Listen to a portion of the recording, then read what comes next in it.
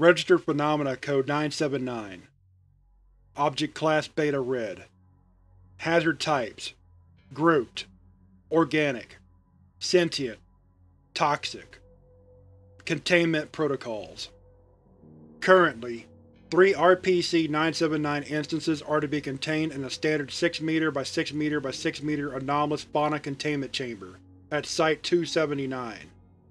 Feeding sessions are to be completed at 12 p.m. each day, by dropping 7 live mus musculus into the chamber through a sliding door located on the chamber ceiling. MST Tango 17, Peter Parkers, is tasked with the location and eradication of uncontained RPC-979 instances. Tango 17 is to locate RPC-979 nests and destroy them using flamethrowers. Civilians claiming to have seen RPC-979 are to be administered Class A amnestics. Authority Webcrawler 437452, Aratai, is to detect posts on social media sites and search results suspected to be of a nature regarding RPC-979. Personnel are to manually delete confirmed RPC-979 related findings. Relatives or parents of expired RPC-979 victims are to be administered Class C amnestics, to make them forget that the victims existed. All records of the victims are to be wiped. Surviving RPC-979 victims are to be administered Class A amnestics. In the event of a containment breach, ASF operatives are to coax RPC-979 instances back into their containment chamber by shepherding them with flames. Any operatives bitten by instances are to be taken to the on-site medical bay and treated. Any questions regarding RPC-979 are to be directed to Cody Palinez. Description: RPC-979 is a previously unidentified species of spider, genetically and physically similar to the Leptrodectus geometricus. The average length of RPC-979 instances is 120 cm from mouth to anus, with the largest recorded adult instance being 150 cm and the smallest being 90 cm. RPC-979 instances' exoskeletons are light brown in coloration, closely resembling the average skin tone of Caucasian humans.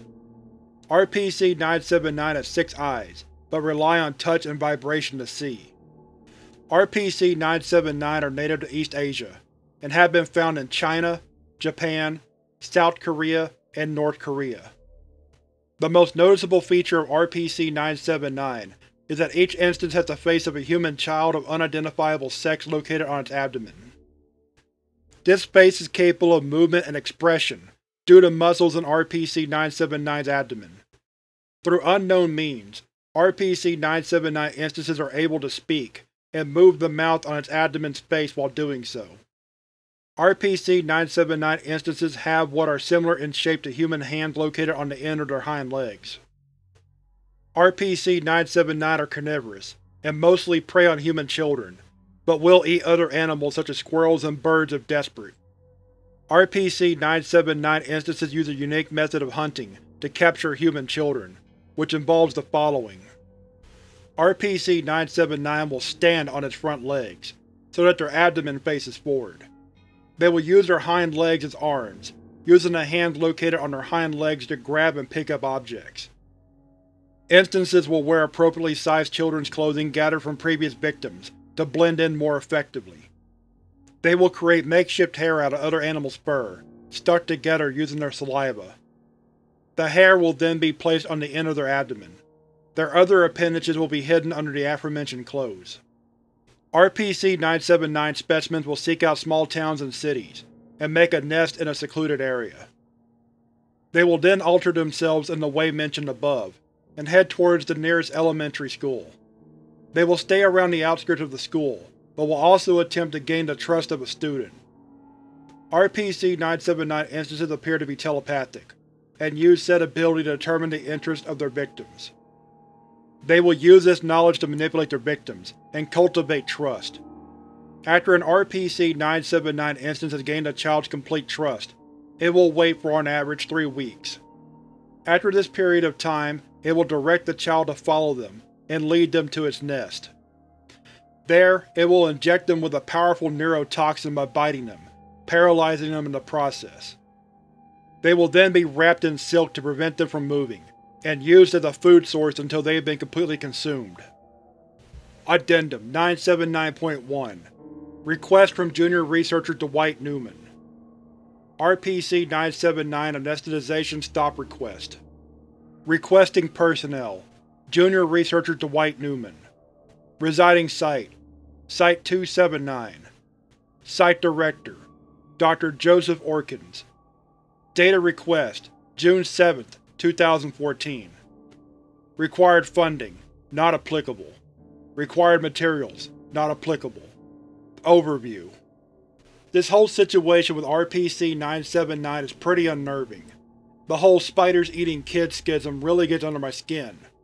And not to mention the things trick the kids into trusting them, just to eat them alive while they can't move.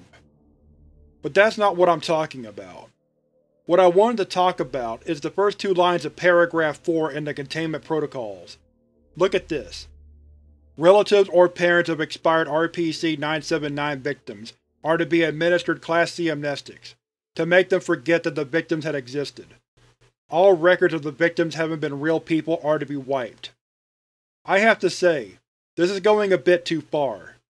Not only are the kids' parents being made to totally forget that their kid ever existed, but then all traces of them are being scrubbed off like a speck of dirt. I don't care how, but this shit needs to stop. As well as this. There's the huge effort of wiping the earth clean of all proof of existence of a person. It's a huge waste of resources and takes an unnecessary amount of time.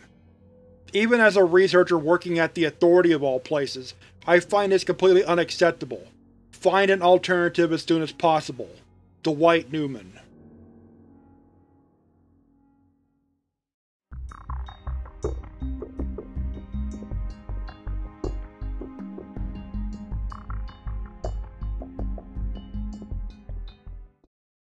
Registered Phenomena Code 100.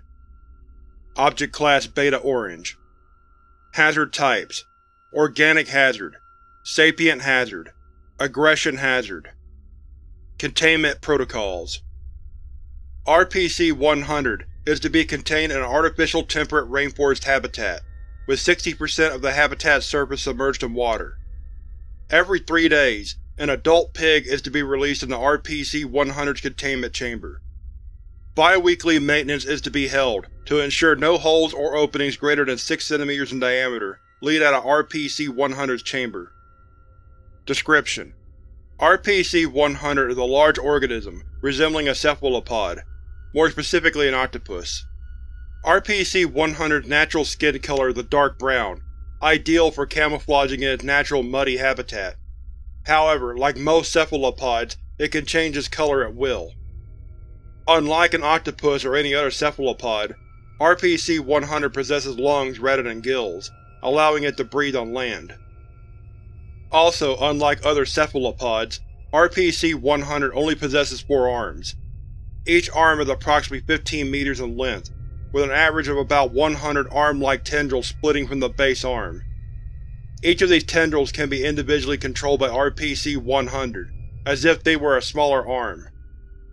While RPC-100 does not require sustenance, if not given the opportunity to hunt, it will become highly irritable, tending to attack the walls of its containment chamber when in such a state. RPC-100 is capable of causing immense damage with its arms, far more than what should be possible given the arm's composition. These two factors make providing RPC-100 with something to hunt imperative to its continued containment.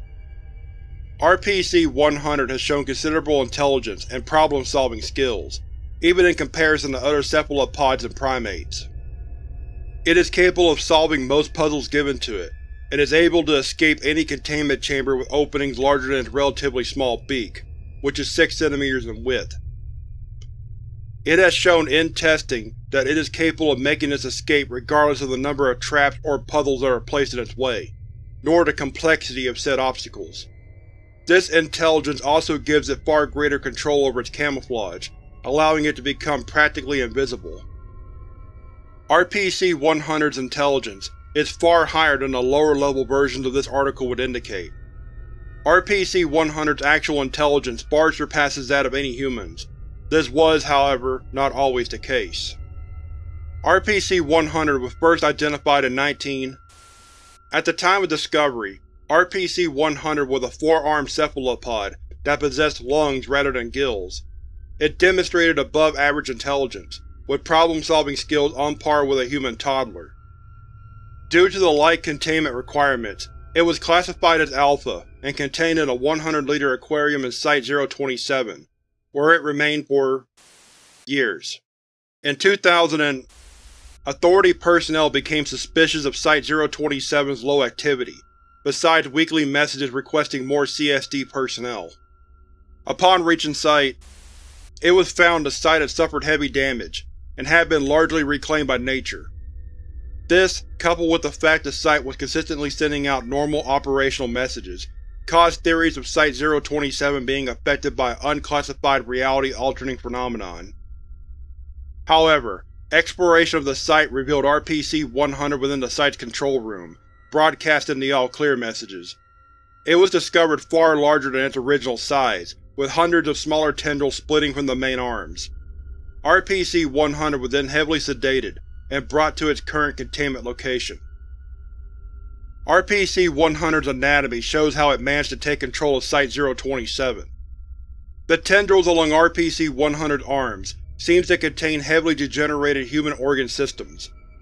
These tendrils do possess degenerated human brains, all of which are connected to RPC-100's main brain. However, these brains still seem to be partially independently controlled. However, this control is limited purely to instinct and emotion, and not control of any body parts or access to any sensory organs. Analysis of the brain waves emitted from these has shown they are in a considerable state of distress and fear. It is also considered likely that RPC-100 is able to control the senses of these brains, sending what could be likened to torture to prevent these lesser brains from assuming any kind of control. For these reasons, RPC-100's true classification is Gamma Red, and that threat level will be rising should containment ever be compromised. Its continued containment is imperative to the continued autonomy of the human race. However, its true nature is to be kept classified to prevent mass panic, either within the Authority or the general public. Addendum 100-A. On 2000, a maintenance crew entered RPC-100's containment chamber to repair a 7 cm hole. While the hole was repaired, the crew did not exit the containment chamber and no bodies were recovered. Due to this, any personnel entering RPC-100's containment chamber are to exercise extreme caution. Director's Notice: I'd like to advise staff not to attempt communication with RPC-100. It may be intelligent, but it won't be intelligent enough to understand you. Due to the potential damage doing this may cause, attempting communications with RPC-100 is grounds for termination. Director.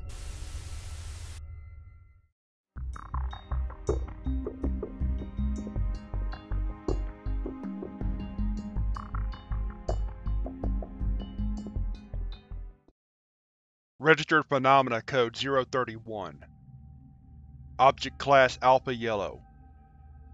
Hazard Types: Mechanical Hazard, Auditory Hazard. Containment Protocols: RPC-031 is to be confined within a standard 6.1 by 2.6 meter intermodal storage container at the site. No personnel under Level 2 security clearance are to be allowed to observe or handle the subject. No electronic device capable of interacting with a standard ink printer is allowed within 30 meters of the contents held within, as a safety precaution, as the range of its anomaly is not yet known. Description: RPC-031 is by all appearances and evidence a seemingly normal office utility multifunction printer and copier. The materials and construction of the unit are not congruent with any particular brand or model of any known hardware, but does fall in line with the standard design of early 2000s office printers. The unit measures 1.39 meters tall, by 1.23 meters wide, and weighs approximately 77.1 kilograms. When RPC-031 is plugged into, or placed within an unknown range of a computer unit capable of interacting with a printer, The software will make no effort to detect the device or install drivers on the host computers. Searching through connections will not reveal RPC-031. The connection is only revealed when attempting to print a document or image, where it will be displayed as an option, showing a mass of dead pixels regardless of the software used to reach the printing process. Other options and connected printers will no longer permit the option of printing through previously connected devices. Any attempt to continue with another piece of hardware will result in an error message stating, "Printing standard text documents from RPC-031 results in no unusual behavior." The unit does not appear capable of running out of printing ink, though it does require insertion of foreign paper. Due to the inability to connect properly with RPC-031, there is no way of displaying ink levels without a program capable of displaying them during the printing process. If this is achieved, the levels will vary heavily between repeated observations, sometimes even appearing as completely empty, yet giving no error when the printing process is started, and will complete as per usual with no ill effects. The anomalous properties of the object's surface when attempting to print images from the host computer. Images containing inanimate objects or fictional beings show no issue. However, if an image selected is a photograph that contains real living beings, animal or human, the printer will stall. This creates a loud noise described by Class E personnel as recording of RPC-031, heavily edited to remove neurological dangers.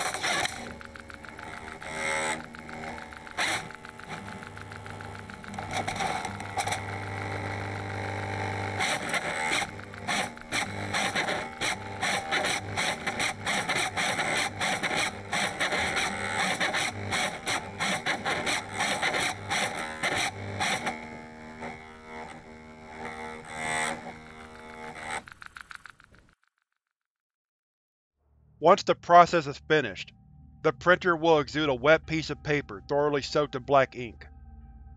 Most of the image will be recognizable. However, any area where a living being is present will be reduced to a deformed stain only vaguely resembling the subject's. Any output from the printer is labeled as RPC-031-1 from this point onwards. Any subject captured in the images used in RPC-031 that is processed through the hardware, whether through scanning or printing, will, no matter where they are, so long as they are still alive at the time of action. It is not currently known what happens to victims of the procedure. Returning to the site where the original photograph was taken will result in the observation of entities known as RPC-031-2. The environment of the scene will not be affected. However, matching their positions as designated within the printed image, formations of RPC-031-2 will hold their place. The appearance of these entities is described as conglomerations of wet printing paper and masses of black ink. These formations can be destroyed and moved, but will slowly return to their initial state through means of unknown propulsion. The composition of the scene will not be affected by constructs or beings that were not present in the original picture. RPC-031-2 will simply form in any empty space still present. Testing has shown that the constructs are capable of slowly moving loose objects, preventing them from achieving their position. After approximately 3 to 4 hours, the entity's form will begin to create a noise identical to that created by RPC-031 during the printing, rising in volume over the period of 12 hours until it reaches upwards of 130 decibels, upon which the constructs known as RPC-031-2 will dissipate into mere puddles of ink and paper. Once this has occurred, the individual that initiated the print will now begin to display signs of serious paranoia and anxiety. Those questioned claim that they can see wet apparitions stalking them. Outside observation reveals nothing. However, descriptions match those of RPC-031-2, prior to their dissolution. It is unknown if these are the same entities that formed previously. Subjects targeted often attempt to flee their unseen pursuers. However, it is not known what their behavior patterns are due to the inability for bystanders to see the apparitions, or any anomalous behavior until the final result of RPC-031. After an indistinct period of time has passed, the victim will enter a violent seizure, where their head and limbs shake dramatically until their body stills and they enter a short comatose period before their vitals fail. Autopsy reports reveal the subject's lungs to be filled to bursting with standard office paper and water glycol composition black printer ink. The cranium has been observed to be compacted with large quantities of exact replicas of RPC-031-1, resulting in severe brain trauma and cranial fractures. Despite the original document being intact, any former areas where living beings were present will now appear as nothing but blank white spots on the material used. Initial discovery and retrieval. RPC-031 was recovered from an office of located within the city of in the Midwestern United States.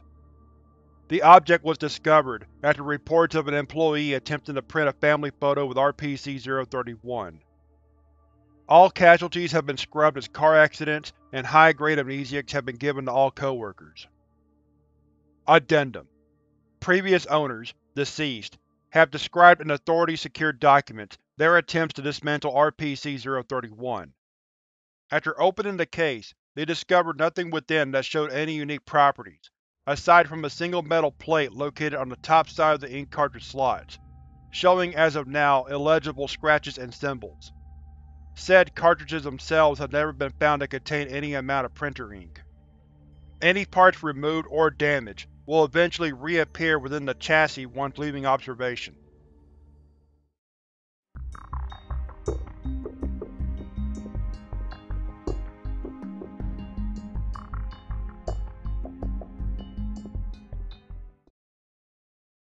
Registered Phenomena Code 087. Object Class Gamma Red. Hazard Types currently not available. Containment Protocols. Primary Containment: a modified unit with Advanced Life Support Capabilities, ALS. Secondary Containment: negative pressure unit with EMF generator and CBRN capabilities. Level 2 medical teams consisting of doctors, anesthesiologists, nurses, cardiologists, neurologists, respiratory and laboratory specialists. Level 3 Patient Procurement Specialist, PPS. Level 0 Patient in an induced sleep state with ALS attached. RPC-087 OL Site-118 must be allowed to consume from Level 0 personnel while in containment at all times. On-site medical personnel is never allowed to enter the inner containment unit alone and without ASF personnel present. Level 4 MOP CBRN must be worn by Authority personnel at all times when inside inner containment unit. Should a MOP breach occur, Authority decontamination protocol must be initiated. The medical team leader must inform containment specialists if Level 0 personnel is approaching death. The PPS must initiate procurement procedure immediately upon notification. Description: RPC-087 OL Site-118 is a shadow-like humanoid, with no discernible features. Appearance resembles black vaporous gas. At this time, it is unknown if RPC-087 is sentient or organic, and its origin is unknown. Attempts to measure mass of RPC-087 at this time have met negative results. Its vertical height varies at all times.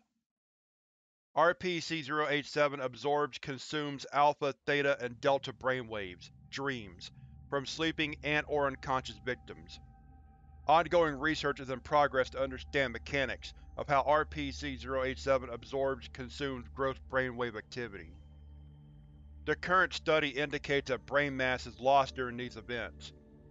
Brain death is the result of sustained exposure to absorb-consume events. Temporary exposure to absorb-consume events results in CSDS to remain in either a vegetative or minimally conscious state. RPC-087 also exhibits physiological changes during absorb-consume events, and appears to become more solid and vaporous. When not in absorb-consume condition, RPC-087 can envelop victims and kill in approximately seconds. RPC-087 was first encountered on October 30, 1988, during the body retrieval of Mr. from Happy Home Hospice Care, located in the city of El Cajon, California. Local law enforcement was called to investigate the sudden death of was working for East County Mortuary, picking up the deceased Mr. Preliminary autopsy reports on deceased ECPD and MST have produced inconclusive results. The bodies did not exhibit signs of trauma at the time of death.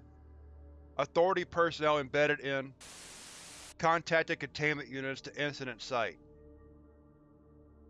Authority MST responded and assumed control of the incident. RPC-087 was found in a highly agitated state, killing a member of MST Alpha-5 before full containment was achieved.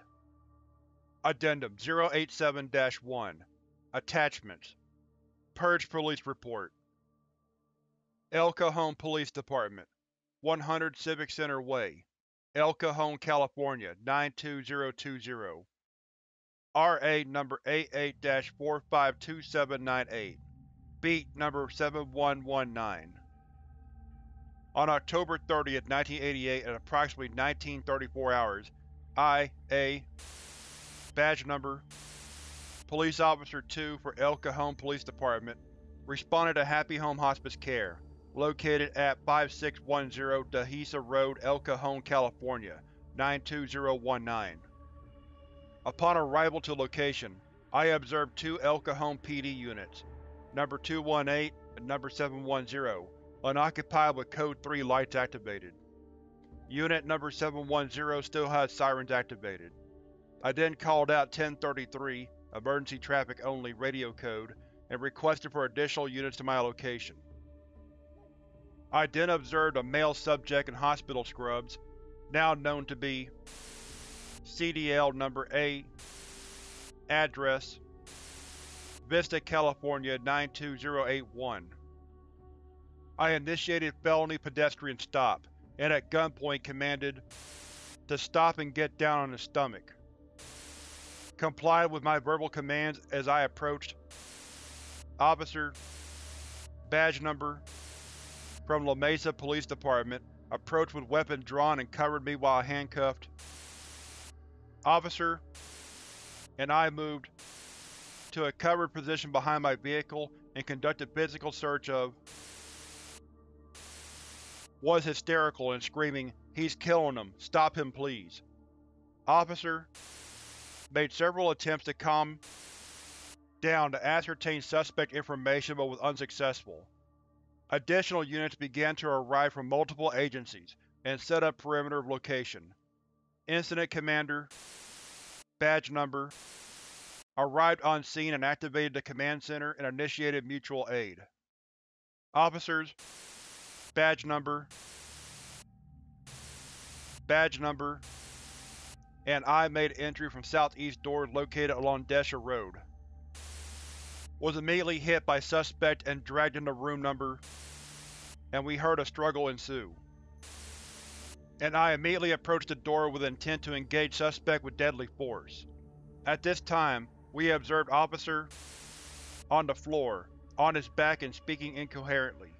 We called for extrication team and EMS to respond to southeast entrance.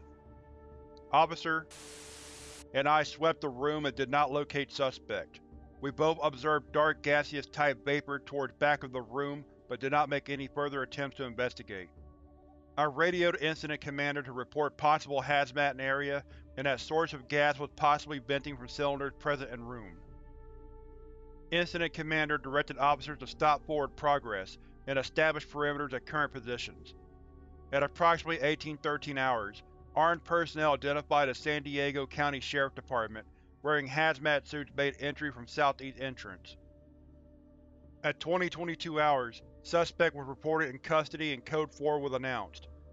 Local units were instructed to go 10-7, back in service, and 10:34, resume normal radio traffic was announced. San Diego County Sheriff's Department assumed perimeter security and initiated lockdown at Happy Home Hospice Care, NFD. Officer A, badge number, signed, date, October 31st, 1988. Time, 0030 hours. MST Containment Report. MST Containment Event Report. RPC-087 OL Site 118. Date, October 30th, 1988. Time, 1813 hours. CC Units: MST Alpha 5, Delta 3. MST OB Quetzal. Target Location: Happy Home Hospice Care, 5610 Dehesa Road, El Cajon, California 92019. Country Code US. RPC number 087. Location: Target Coordinate: 11 SNS 15752861.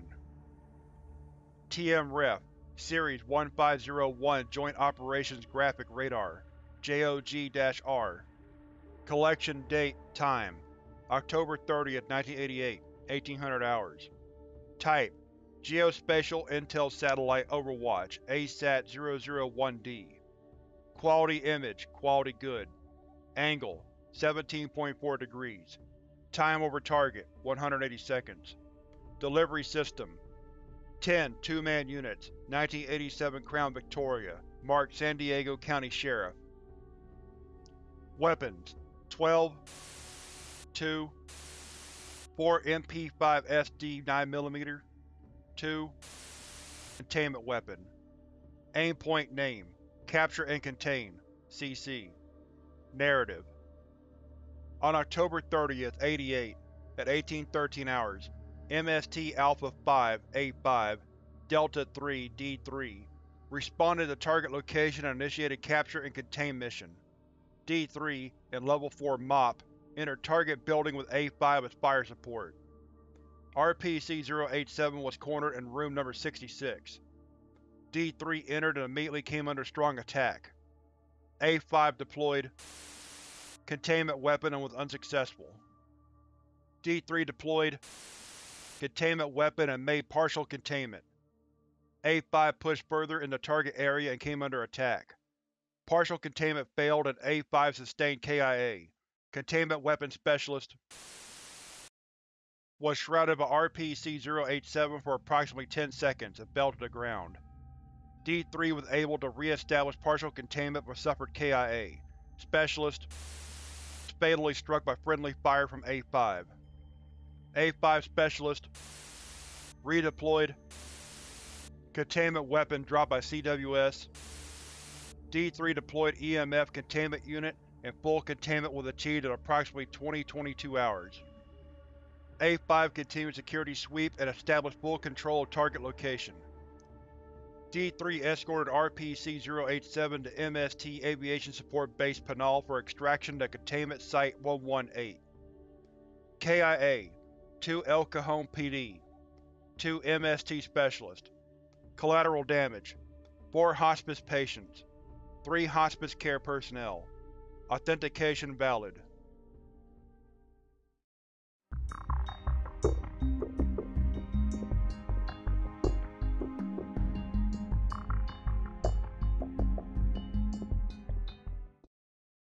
Registered Phenomena Code 035. Object Class Beta Orange. Hazard Types: Extreme Temperature Hazard, Ideological Hazard, Newtonian Hazard, Mind Regression Hazard, Sentient Hazard. Containment Protocols: RPC-035 is to be kept in a locked room at Containment Wing within Site-074. RPC-035's containment room can only be entered with direct supervision from at least one ASF unit and documented permission for personnel with no lower than a Level 2 security clearance. Every 3 days, A participant should be sent into RPC-035's containment cell after drinking no less than 8 fluid ounces of the participant's choice of coffee. Additionally, at least one armed member of the Authority security force should accompany each participant at all times until their termination. The participant will be instructed to drink the liquid within RPC-035-1. Once the liquid inside of RPC-035-1 be consumed, they should be escorted back to their cell before more RPC-035-1 can be consumed. The next participant in the set of 5 should be assigned to RPC-035 at the next scheduled time. When one of the participants has consumed 20 instances of RPC-035-1, they will be terminated. When all 5 participants are terminated, new ones should be assigned to RPC-035 immediately. Description: RPC-035 is a normal-sized Carmen-painted teapot, with 6 terracotta-colored spider-like appendages made of hardened clay that protrude from the base of RPC-035. These appendages seem to peak from the lower half of RPC-035. RPC-035 has a cap that cannot be removed, despite all attempts by the Authority. Additionally, samples of RPC-035's clay revealed no anomalous properties in the material. RPC-035 is variably hot to the touch, and has a recorded lowest temperature of 71.1 degrees Celsius immediately after RPC-035-1 was consumed, and the highest recorded temperature of 829 degrees Celsius after 20 days of isolation. If conditions are met, RPC-035 will manifest an ornate glass teacup, filled with 2 ounces of a semi-translucent deep magenta-colored liquid, which is similar both in smell and taste to hibiscus tea. This is to hereby be referred to as RPC-035-1. RPC-035-1 will always retain the temperature of 71.1 degrees Celsius, regardless of RPC-035's temperature. Symptoms involving the consumption of RPC-035-1 are currently incurable and include the following: increased aggression towards all forms of life except microorganisms. Decreased brain functionality, starting with a 10% decrease in brain function after the first instance of RPC-035-1. The presence of a clear British accent, seemingly from a southern Wales dialect. A heavy addiction to RPC-035-1. RPC-035 seems to have no melting point despite all testing by the Authority. Depending on the number of days it has gone without someone having consumed RPC-035-1, RPC-035 has a recorded lowest speed of 40 km per hour, and the highest recorded speed of 241 km per hour. The highest speed was recorded during a period of isolation, where no instances of RPC-035-1 were created or consumed. RPC-035 will roam around mindlessly when humans are not interacting with it, and will only change its behavior when it comes within 5 feet of sapient life or senses through unknown means, an obstacle in its path. If RPC-035 encounters an obstacle, it will attempt to go around said obstacle. RPC-035's behavior will change after 5 days if there has been no consumption of RPC-035-1, and RPC-035 will try to jump over all obstacles. Additionally, after 20 days without any consumption of RPC-035-1, RPC-035 will ignore any obstacles and will attempt to burn through them while walking repeatedly into them. When any human comes within 5 feet of RPC-035, RPC-035 will approach them. RPC-035 will proceed to manifest an instance of RPC-035-1. RPC-035 seems to be capable of doing this an infinite number of times through unknown means. If the human target refuses to consume RPC-035-1, RPC-035 will become incredibly violent towards the target, in an attempt to scald the human by pouring a tea-like substance onto them from its nozzle. This temperature has the same temperature as RPC-035 at the time of the outburst, and no anomalous effects have been recorded as a result of the liquid from RPC-035's nozzle. The violent outburst of RPC-035 usually ends in the termination of the target, due to severe burns to the cerebrum. Should the target consume RPC-035-1, they will immediately undergo RPC-035-1 symptoms. After RPC-035-1 has been consumed 10 times, the person, hereafter referred to as RPC-035-2, will have been deteriorated into a mindless aggressive zombie-like humanoid. RPC-035-2 will carry and brandish RPC-035 and will attempt to terminate all life within its line of sight. While RPC-035-2 is active, RPC-035 will show no anomalous properties outside of indestructibility. This behavior remains constant until RPC-035-2 is terminated. When this occurs, RPC-035 will return to its normal state, and continue to mindlessly wander, looking for humans to offer RPC-035-1 to. Recovery Log: RPC-035 was found on RPC-035 was found by MST Zulu 5 after a police call from reporting, quote, "a strange man committing a murder with a teapot," unquote, later identified as RPC-035. MST Zulu 5, codenamed Redcoats Falling, arrived at to see a floor splayed with blood and a tea-like substance, as well as 5 people staring down at 3 dead bodies, one identified as RPC-035-2, as well as RPC-035 wandering the room. Agent proceeds to take RPC-035 by its handle, and swiftly take it to on-site containment before it can react to him. At the same time, Agent was ordered to bring in the person in charge of for an interview, while the rest of Redcoats Falling controlled the crowd and administered Class B amnestics to people currently in Interview 035-1. Interviewed: Jackson, Assistant Manager at Interviewer Agent, Redcoats Falling Officer. Forward: Jackson was brought to a nearby alleyway, to avoid any witnesses overhearing the interview. The interviewee was still slightly traumatized after the events of RPC-035's discovery. Begin log. Sir, I need you to try your best to stay calm and tell me what happened as best as you can remember. Alright. So this lad walks in, right? He seems to be a couple of sandwiches short of a picnic. His eyes snapped over to the person closest to him and he just started walking over to them. The only weird part of it was the teapot with legs in his hand. It's probably some American thing, I thought. Then this bloody guy starts beating the poor lad to death with the teapot. It killed him before anyone knew what to do. Then another lad runs over and tackles him into a chokehold, and after a small struggle, the weird fella just slumps to the floor. The chuffed bugger just stomped his head into a pulp in a rage. That bloody bloke probably cost us a bomb. Alright, that explains the first 2 bodies, but what about the 3rd body? That's the weird part. I swear I must be dreaming or something. The teapot crawled up to the prideful bloke and just conjured a teacup with tea in it. The poor fucker says no, and the teapot just leaps onto his face and pours the tea into his eyes and face. The poor fucker's face melted off. I'm just thinking about it now makes me want to chunder. Seeing his face melt and... oh god. Jackson proceeds to vomit on the floor, visibly disgusted. Thank you. Come with me, and we'll take you back, and it'll all be alright if you just listen to us. End log. Closing statement.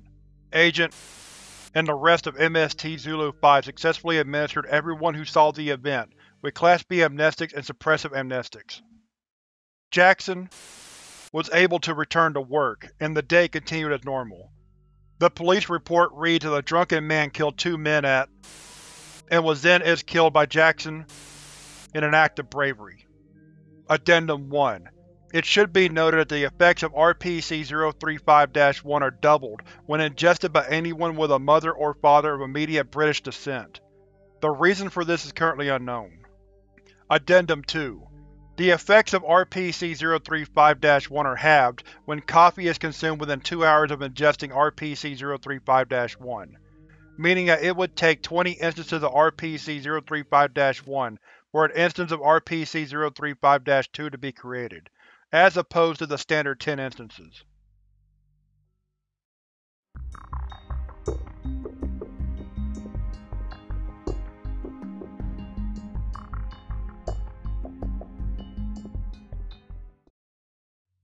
Registered Phenomena Code 109.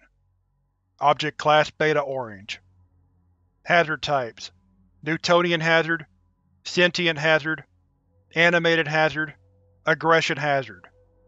Containment protocols: RPC-109's host is to be contained in a reinforced steel cylindrical building, with a radius and height of 2 meters.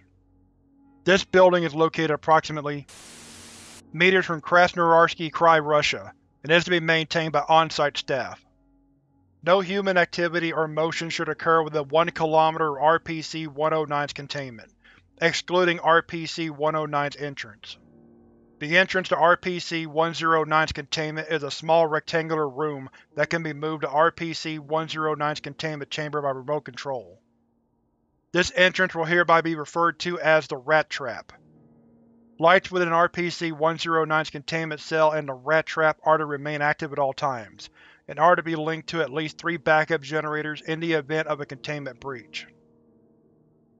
RPC-109's host is to be strapped to a medical bed within their containment by their appendages at all times. RPC-109's host is to be kept awake for periods of at least 1 week. RPC-109's host should be allowed to sleep for only 6 hours in between weekly periods of unrest.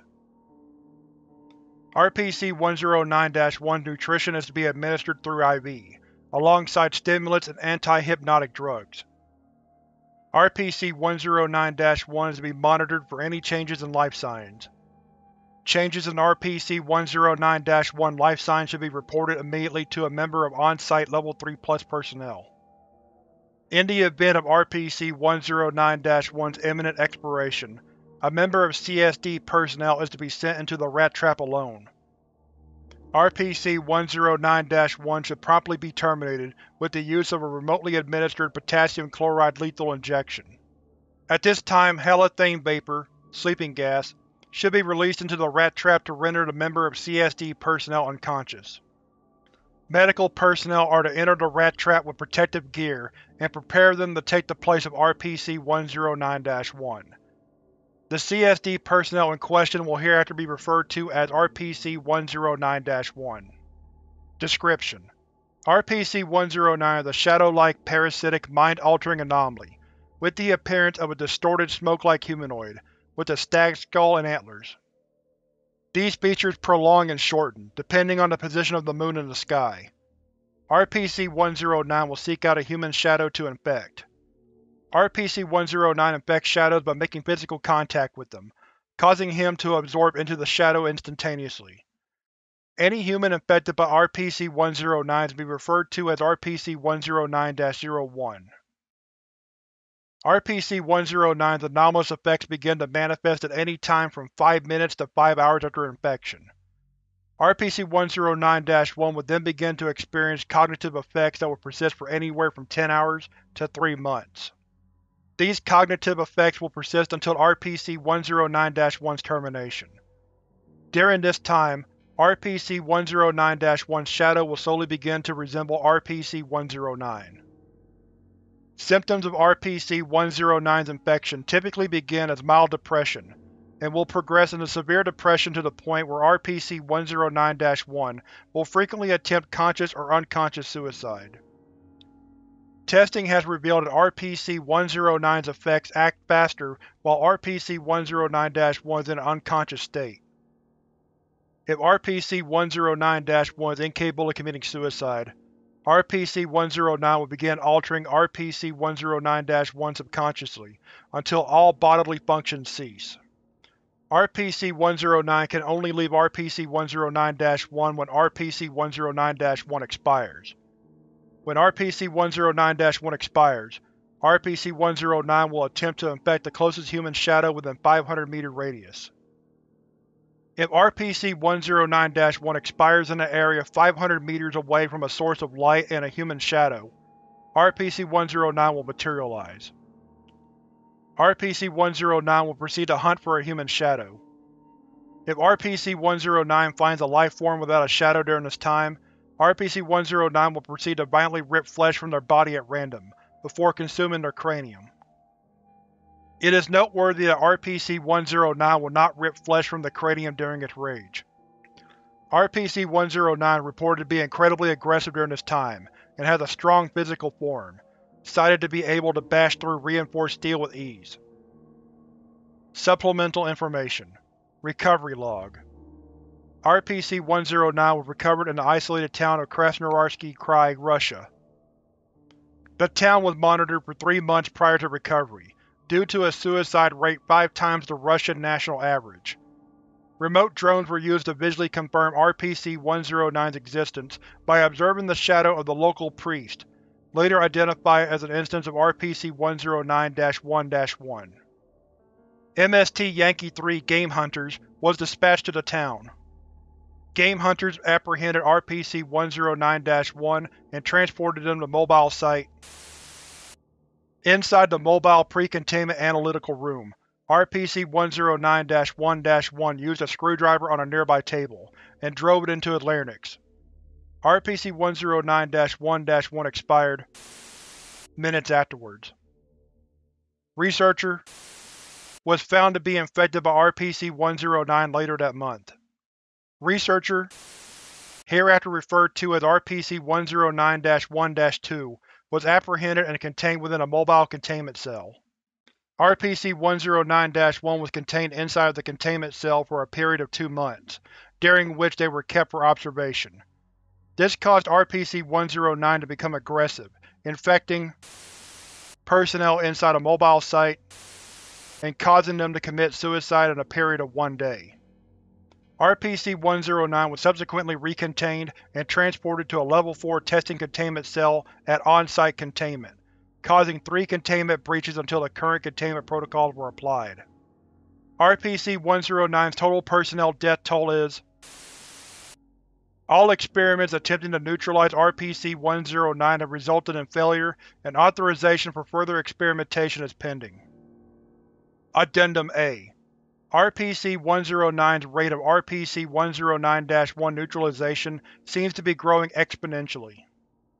The longer instances of RPC-109-1 remain non-terminated, the faster and more effectively RPC-109 has been able to infect new instances of RPC-109-1. Currently, RPC-109-1 is capable of instantly infecting conscious brain functions upon infection of RPC-109-1. If the rate of RPC-109's growth continues, Procedure 109A Kazan may have to be enacted. Procedure 109A will require 2 soon-to-expire members of CSD personnel. Further details of Procedure 109A Kazan have been redacted for your security access level. Director of Site.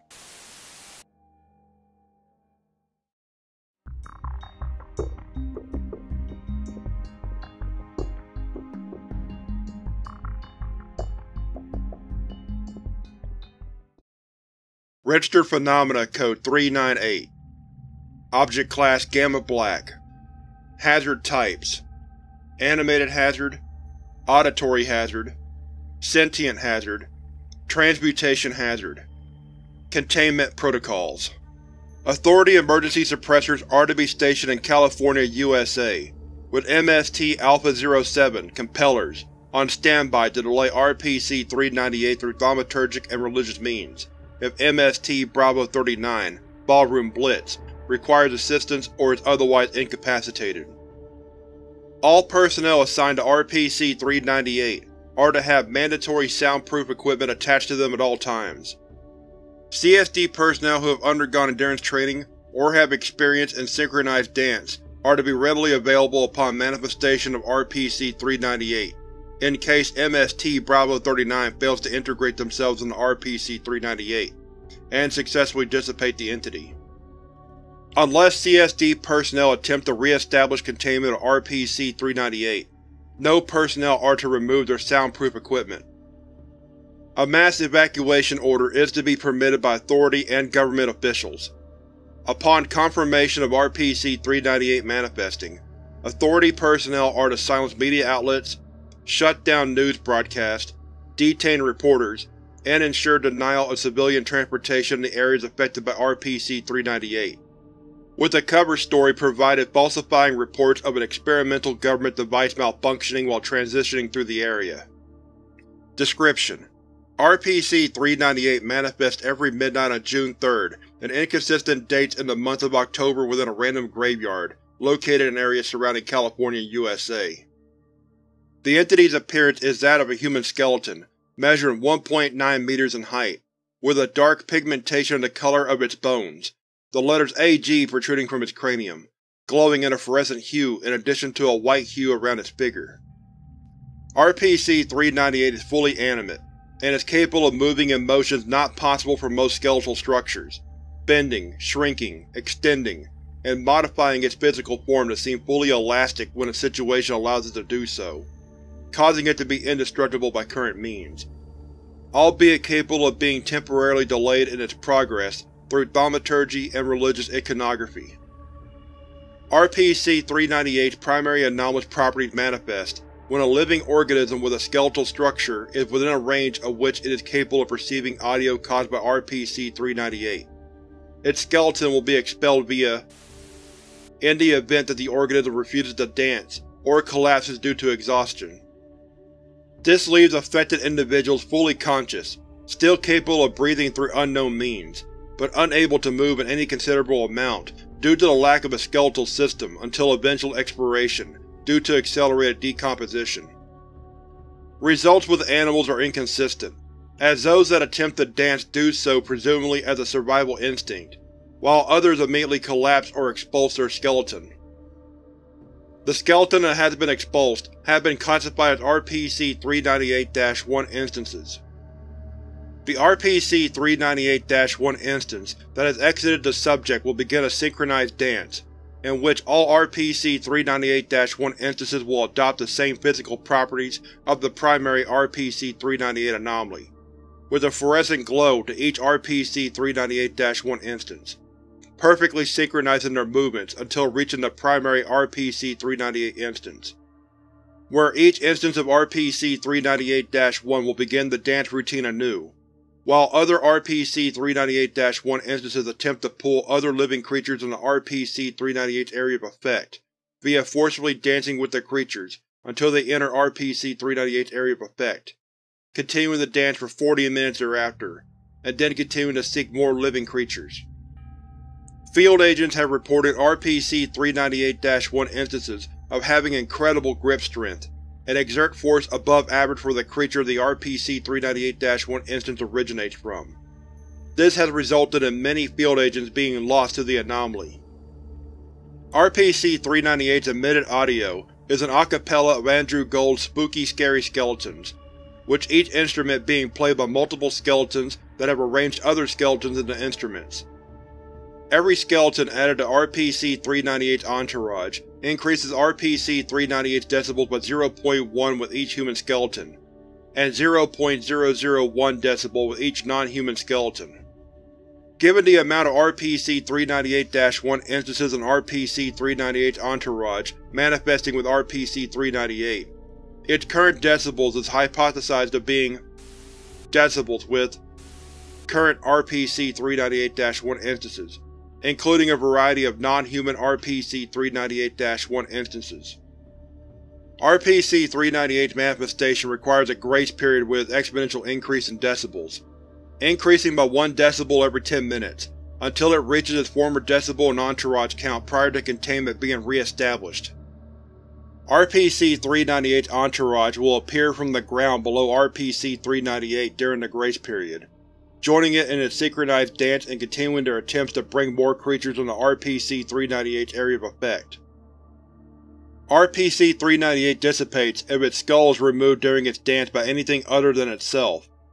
The only possible way to remove RPC-398's skull is to implement CSD personnel with prior experience in synchronized dance, and/or personnel with exceptional endurance in the RPC-398's entourage.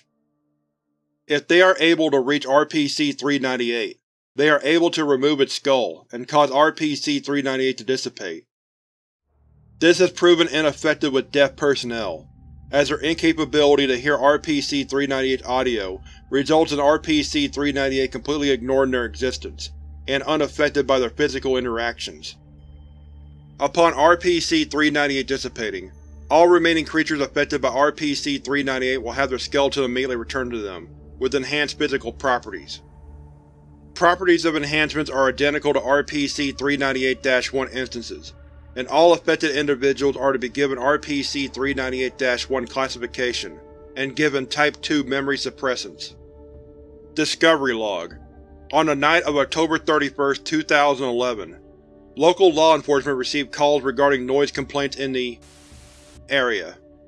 Local police officers discovered the remains of Green, Ski, and 27 other corpses of unidentified individuals around the manifested RPC-398, dancing with 29 instances of RPC-398, surrounded by candles and religious iconography.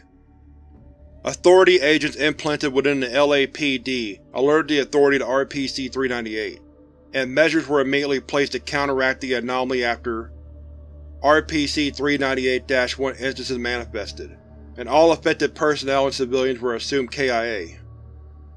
Addendum 398-01. A reminder to all personnel questioning why RPC-398 is Gamma Black. Imagine if the Authority had all efforts fail, and we were unable to re-establish containment of RPC-398 before its grace period ends. Every living being would be assimilated into its twisted bone entourage of animals, humans, and everything in between. Now, combine this with the sheer amount of creatures on our planet, and the number of decibels that it increases by with not only each human, but each individual creature, and the amount of damage that kind of noise can make would be irreversible to the Earth. It would increase exponentially until the very crust of the Earth is shattered, and RPC-398 would basically be drilling down until there was nothing but the magma-covered core of Earth remaining. That is why 398 is classified as Gamma Black. Dr. Cupes.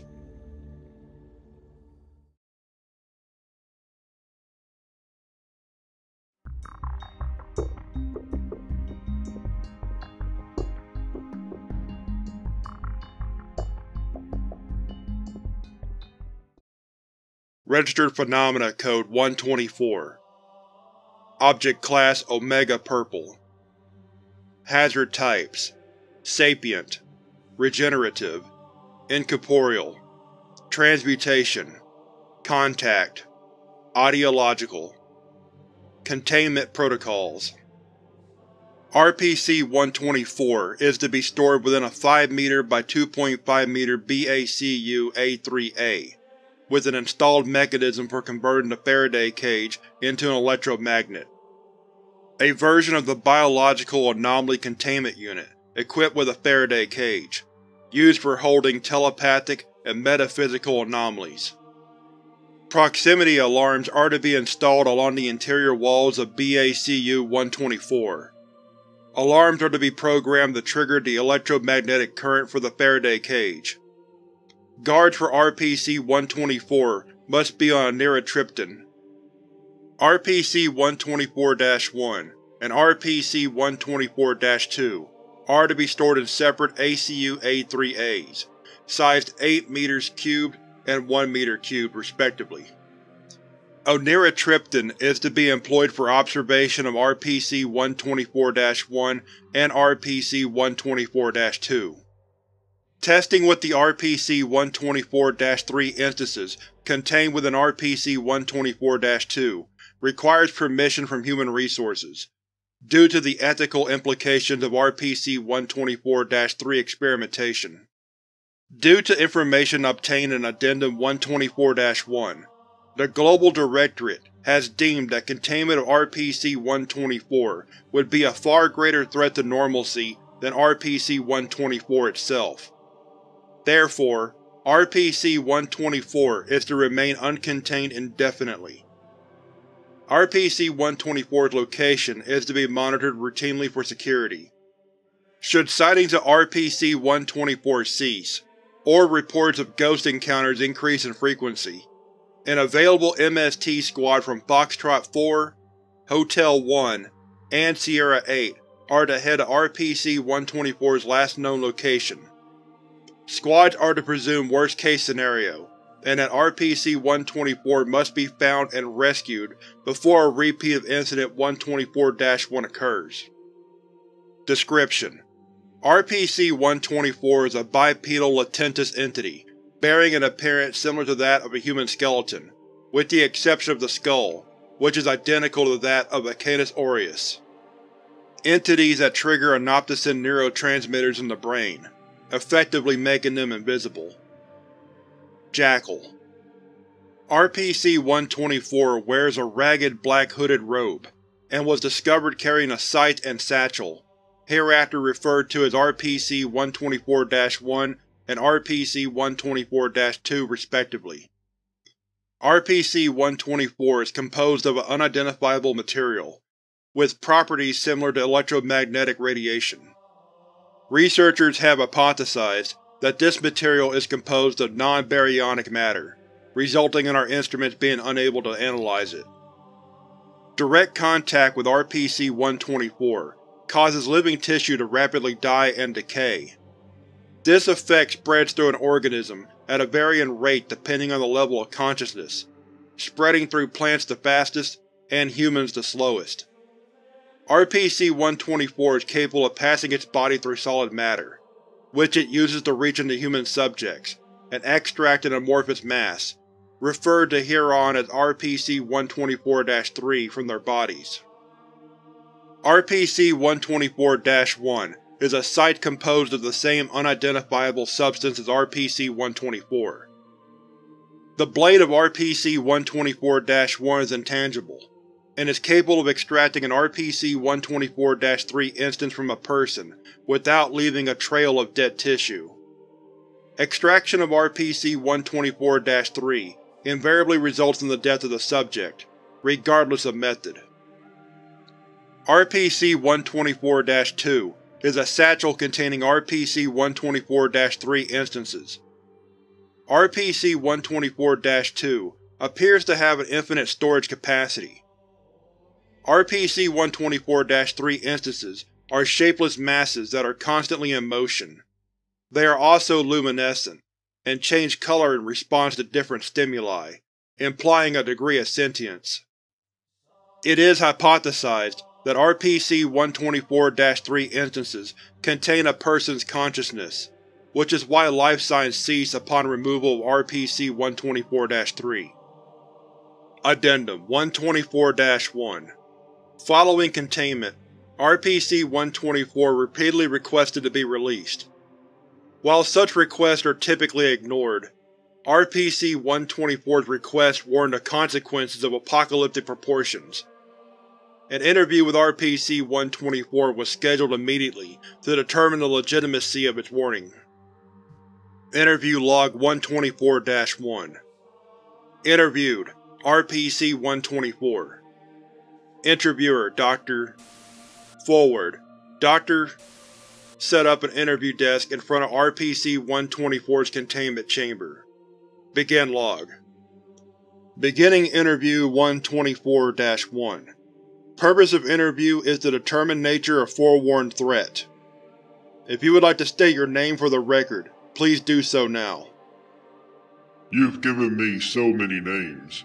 I sometimes forget what my name is. Here, I believe you call me the Reaper? Not the most colorful of names, but it fits, I suppose. The Reaper? Are you referring to the personification of death? The Grim Reaper? That's the one. So, you're Death?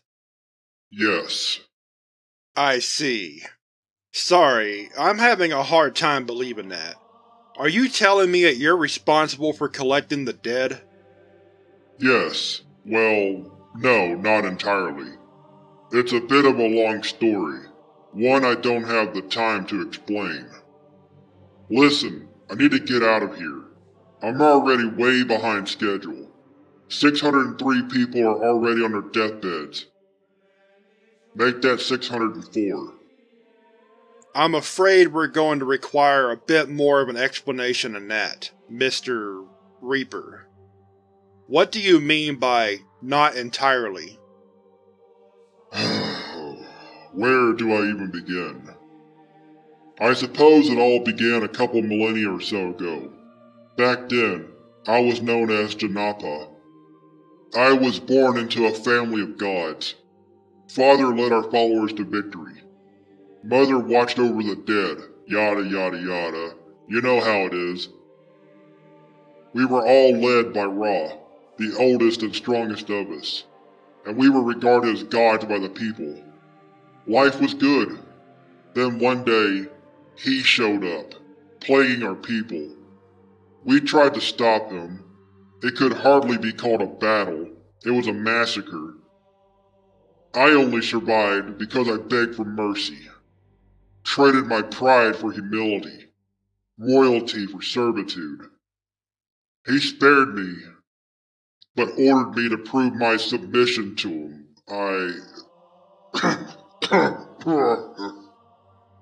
I understand that you're upset, but I must ask you to continue. He made me kill my own followers. Do you have any idea what a follower means to a god? They are our lifeblood. They give us strength, and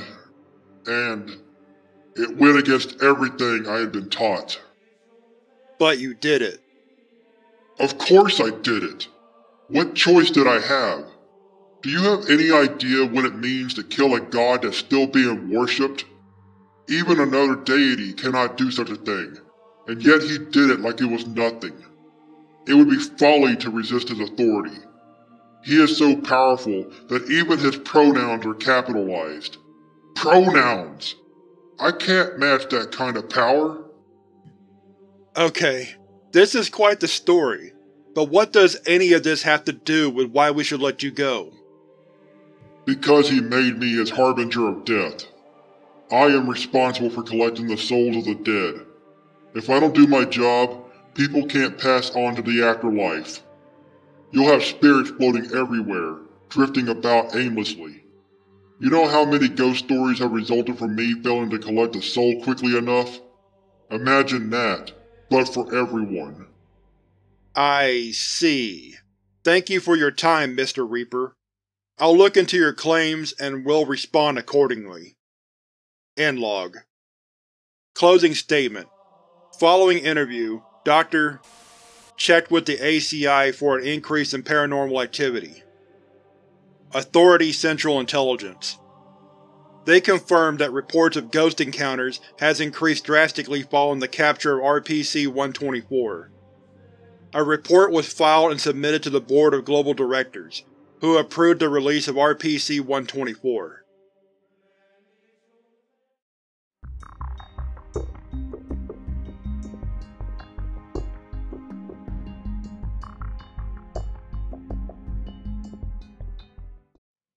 Registered Phenomena Code 994. Object Class Beta Purple. Hazard Types: Ecological Hazard, Organic Hazard, Regenerative Hazard, Contact Hazard, Biohazard, Corrosive Hazard, Explosive Hazard, Toxic Hazard. Containment Protocols. RPC-994 is currently contained in a 7 x 5 x 8 meter room constructed of stainless steel, lead, and osmium. Every 10 hours, approximately 2 kilograms of meat should be placed in RPC-994's containment chamber. The walls must be at least 40 cm thick. Due to RPC-994's corrosive capabilities, containment chambers should be switched every 2 months. During the transport of RPC-994, a special 4 x 4 x 4 meter cage, made from osmium and lead, should be connected to the only door of the room that the anomaly currently resides in. ASF personnel are then tasked to lure RPC-994 into the cage. RPC-994 must be transferred into its new containment cell within 30 minutes. The transportation of RPC-994 should be supervised by at least 6 24-armed security members. The ceiling of RPC-994's containment chamber should be fitted with an air cycler leading to a gas centrifuge system. This device is used to harness RPC-994-B from the toxic gas byproducts released once RPC-994 detonates the meat supplied to it. The centrifuge is to be depowered and cleaned twice a week. Description: RPC-994 is a large and highly durable avian humanoid entity, measuring around 2.5 meters. RPC-994 is covered in a thick layer of black soot and red scraps of cloth believed to provide sufficient kinetic protection to withstand small and medium caliber ammunition. Endurance testing of RPC-994 versus various firearms continues. Due to the inherently hostile nature of RPC-994, it is impossible to remove any part of the layer for sampling or examination of RPC-994's body. RPC-994's face appears to be made of keratin, with a sharp beak and 2 hollow eye sockets. It emits a very strong smell of hydrogen sulfide, more commonly known as the rotten egg stench.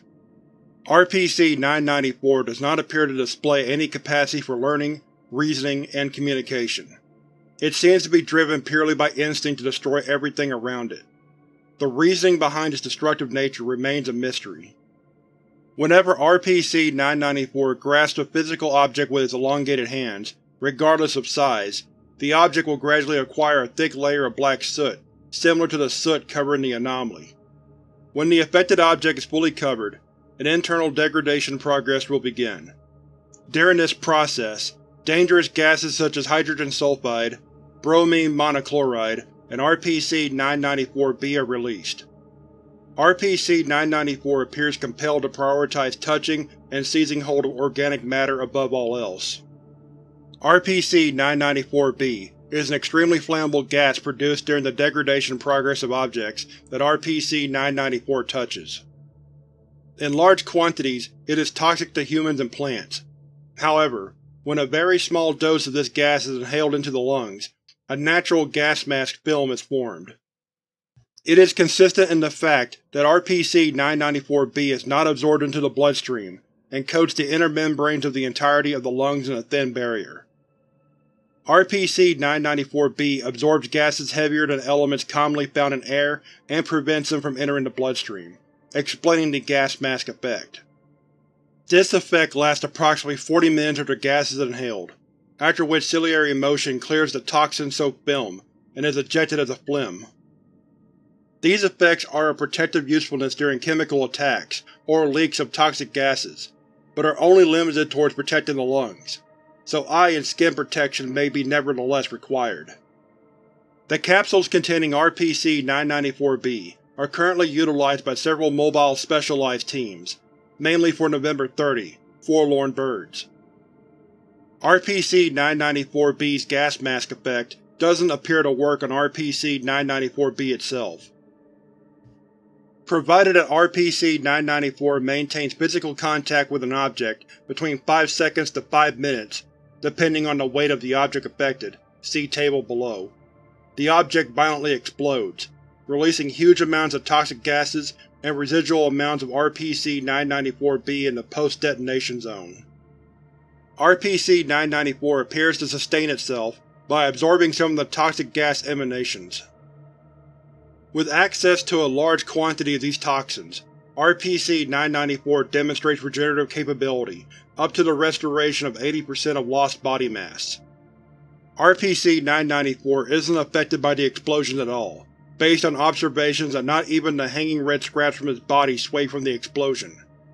It is hypothesized that RPC-994 phases out during an explosion. Based on calculations derived from detonations observed in ballistics footage, it appears that RPC-994's grasp converts objects on a 1:1 ratio from normal mass to an equivalent mass of dynamite. Mass of touched object, amount of time needed to cover object, explosive power. 1 kg, 5 seconds, 1 kiloton. 10 kg, 10 seconds, 10 kilotons. 62 kg, average weight of an adult human, approximately 17 seconds. 62 kilotons. 100 kg, 20 seconds, 100 kilotons. 1000 kg, 200 seconds, 1000 kilotons. Discovery: RPC-994 was obtained on 19 after a successful raid on one of the research bases belonging to the hostile GOI Church of Malthus. During the raid, RPC-994 breached Malthus containment and affected approximately 1 to 4 people, most of which were unidentified test subjects used for Malthusian experimentation.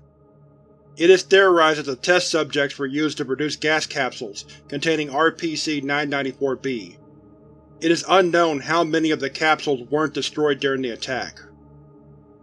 Information obtained from Malthusian records indicates that RPC-994 was first sighted and shortly captured on August 2, 1908, in taiga in the north of Lake Baikal in an uninhabited area.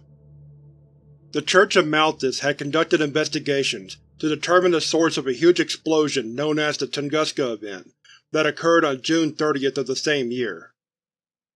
At the time, the Authority had failed to detect any anomalous entity and chose to enact a widespread cover-up, administering amnestics to all witnesses and leaving evidence that would suggest the impacting of a small meteor shower. Incident Log 994-1 Date: September 10, 19 Location: Site 015-07-2000 During routine transportation of RPC-994, damage had occurred to the cell transporting it, allowing RPC-994 to reach out and seize hold of Agent for approximately seconds. This caused an explosion with a force of 249.6 minimum ignition energy, killing 2 personnel assisting in the transportation and injuring the rest. The eastern wing of Site-015 was temporarily closed and evacuated. A special unit was sent to capture RPC-994. After approximately 40 minutes, RPC-994 was successfully lured back to the cage and transported to the new containment chamber. Conclusion: Containment protocols have been updated to maintain a clearly marked minimum distance of 3 meters from RPC-994's cage at all times.